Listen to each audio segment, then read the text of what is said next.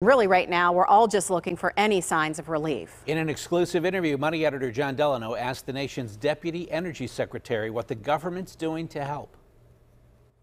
How much more will gasoline prices go up in the days ahead? What we really have here, John, is a double whammy.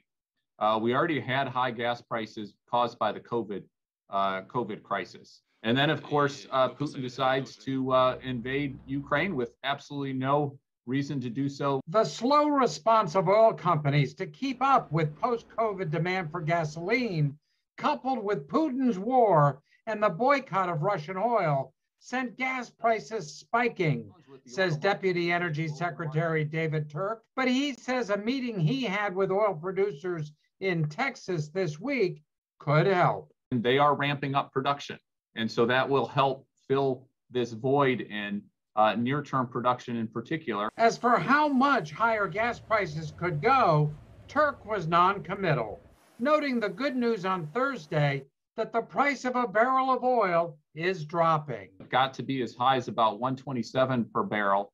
Now it's back down as I'm speaking. At least 5 minutes ago when I checked the last time, it's about down to $107 per barrel, the WTI as they say. But it's a volatile market. The Deputy Secretary says he hopes American oil producers would not engage in price gouging in response to Putin's war, but he deferred to other agencies as to whether that is happening. There's others in the interagency, other departments, Department of Justice, the FTC, others who look at that specifically, and so would have to defer to those colleagues about what they're actually seeing right now. So far, no word from the feds that price gouging has occurred. I also asked Turk about Governor Wolf and 4 other governors called to suspend the 18-cent federal gas tax. Is it time to suspend the federal gas tax?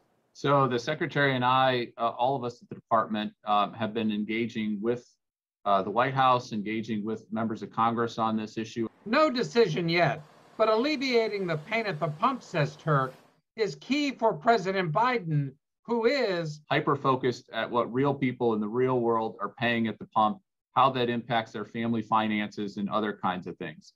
Again, no sign that a federal gas tax holiday is happening yet.